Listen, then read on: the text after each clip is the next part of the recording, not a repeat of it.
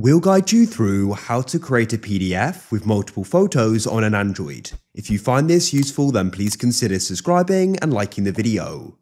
Doing this is really convenient as you can then go and share it. We are going to be using an app, so you can go and get it from the Play Store. It's Google Docs. It may already be on your device. In my case it is, so I can go and open it up. Head to the bottom right and you can go and click the plus, and a new document is going to be created. Of course you can add texted, but we're just focusing on photos in this case.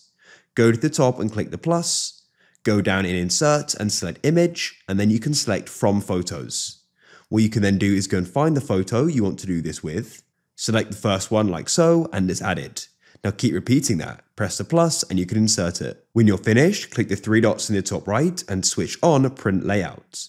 Now you can tap on each one and go and adjust the size to your liking. I want to make them to fit the page. And you can drag down and keep repeating that for each one. When you're happy with it, press the three dots in the top right and you can go down and press share and export and then press print. And at the top, you can go and make sure you select save as PDF. Then press on the button and choose where you want to go and save it. I'll put it in my documents. If you found this useful, then leave a like for more.